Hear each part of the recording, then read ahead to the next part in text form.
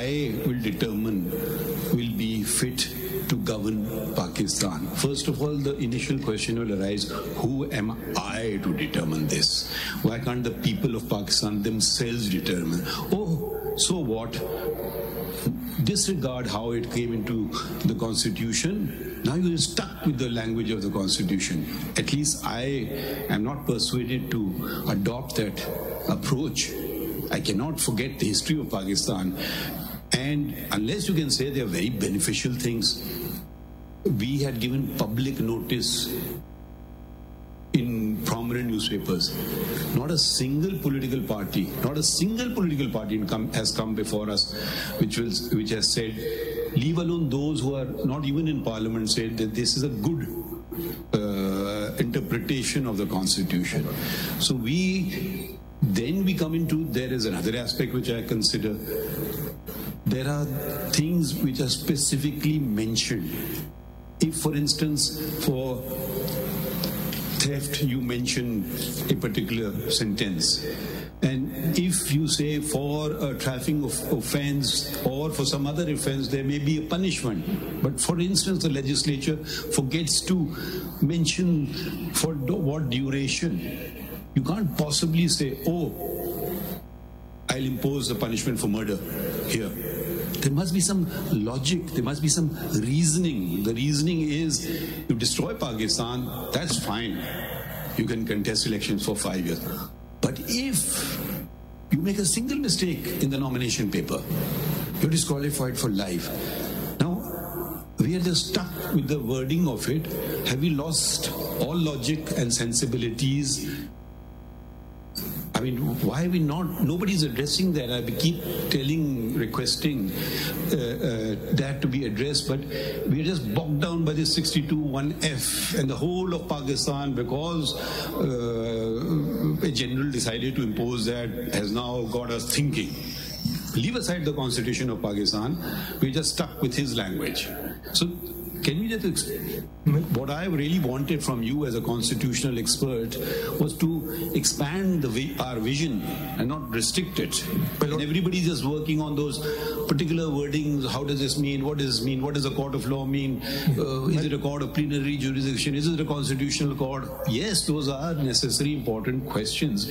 But in context, in the order of priority, I would put it at number 10, probably, if there are 9 other more important ones. Sorry, I went on a bit too long, but can you focus on those aspects? Let me, my lord, that was, in a way, your lordship's observations connect and resonate with the question posed by my lord Mr. Justice Sayyid Mansoor Ali Shah.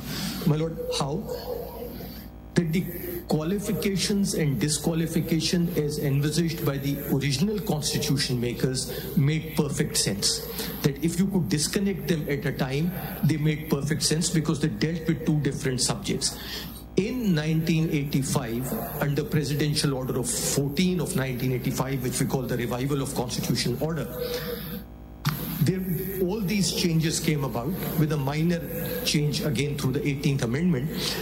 At that time, where a whole host of disqualifications and qualifications were added.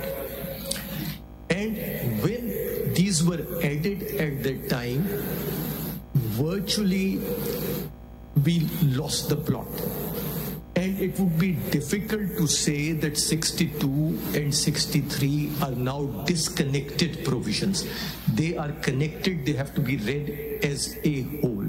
Now, insofar as those amendments were concerned, they virtually were envisaging, as observed by one of your lordships in an earlier 7-member bench judgment, virtually a society of angels and parliamentarians who were probably even holier than angels to come into parliament.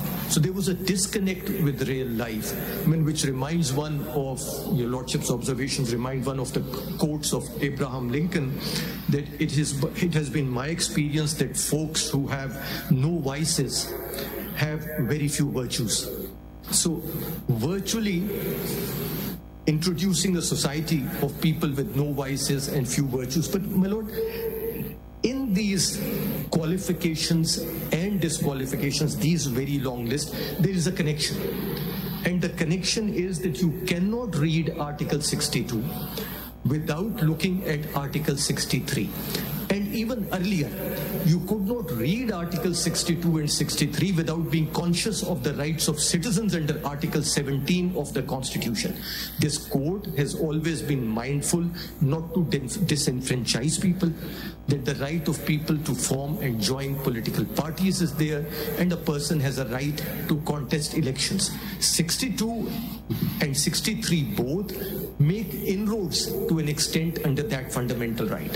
The inroads were sensible inroads when it came to the original 1973 Constitution, that we will not allow an insane person to be a member of the parliament, that we will not allow an undischarged insolvent to be a member of parliament, we will not allow a person who is not the citizen of Pakistan or is the citizen of another country to be a member of parliament, that we require that persons should be at least 25 or 30 years of age, being National Assembly or Senate respectively, to be members of parliament.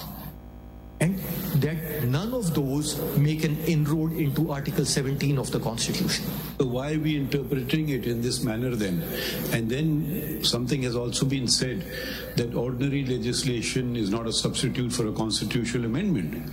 Okay, you bring in a constitutional amendment, we strike it down. So our wisdom is paramount. So we can do whatever we want to, not guided by anything other than our own vague ideas of morality. My lord, and that is the submission that two things you will not find. You will not find a judgment from the common law jurisdiction where by a declaration of the court, because this is not a declaration of parliament, my lord, Article 63. And will you concede that I mean, this is no disrespect to anyone, will you concede that the parliamentarians in Pakistan are the best in the world? Are the best in the world? Surely not. I mean, don't be hesitant. No, there's no disrespect to anybody. No. Does any other country, a single country in the world, have this test for parliamentarians? My lord, not that I am aware of. Not the US Constitution. So if we have this test and we don't have the best parliamentarians in the world, that means this is not even a workable law, if at all anything else. I mean, it's just words on a piece of paper which I can use for my personal projects, I would say. Tomorrow you are honest, you can be declared dishonest, out, in, it's up to me. I can just write some few words of English language and that's that. To give an immediate example, the US Supreme Court has a similar requirement: citizen, age. Those are, you can physically, you can checklist, yes. Like we had in the 73 Constitution.